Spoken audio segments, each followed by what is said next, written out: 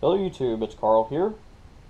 Going to show you today on how to make a leak down tester for either, going to do a 2-for-1 here, for a 250R Honda ATC motor, and then my Banshee.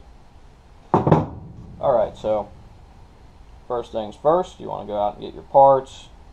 You need a cheap tire pressure gauge. You need the end caps to fit into the intake side. I got 2 of the incorrect size for the Banshee, and also incorrect size for the 250R motor.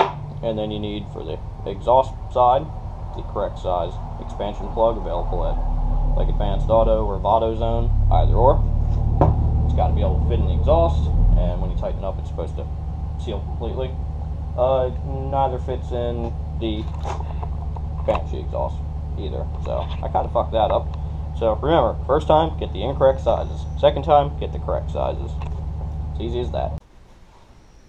Alright, got the exhaust side butt plugged with that. That was more of a pain in the ass than it needed to be. That rubber's entirely too stiff, we'll just say that. Alright, we're going to prep the gauge to be put onto the caps. Take this, unscrew this little doodad, throw that away basically. Grab your handy dandy pliers. This is the piece that pushes the Schrader valve down on the other side on the tire. You can obviously read the air pressure.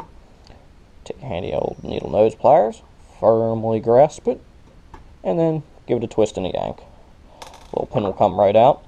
And now, conveniently, that's nice pipe threads.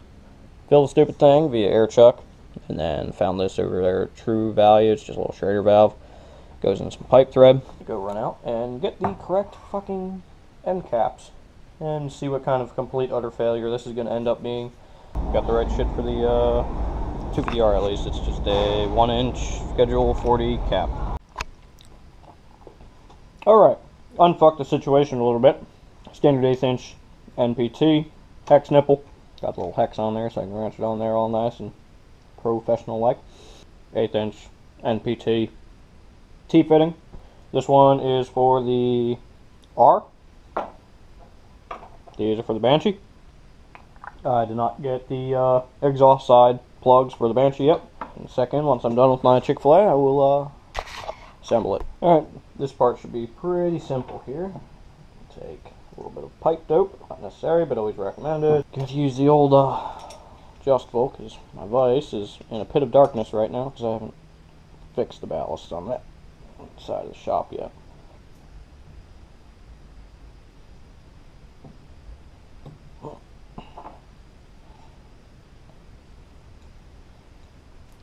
Can't really bear down on this too much. Hopefully that seals with all that pipe dope in there. I'm just gonna say fuck it and add some more threads because I can't crank this thing down hard or else, you know, I'm probably going to explode the fucking gauge. Yeah, this is messy. Alright, let's hope that holds.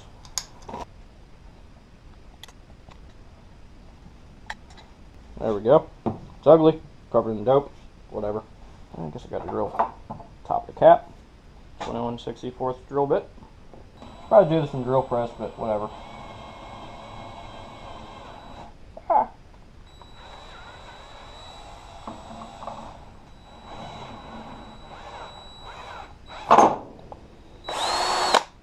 Cool.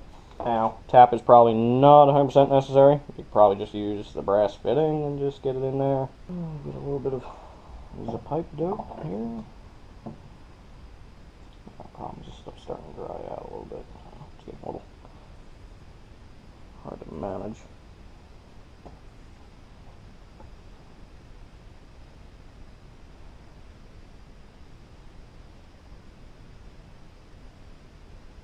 That end's done and done. Yeah, get the reed cage back together, so stand by. Use a bike pump instead of blowing Steve's stuff to pieces. I know on the Banshee is about 5 psi is maximum, so that's what we're going to go for on this thing. This is about as awkward as using a fucking shake weight. Hey, some people are into that. From my educated guess, Leaking. it is leaking. Fantastic. As you can see, coming from, That is definitely not broke down. yeah, definitely coming from the head there.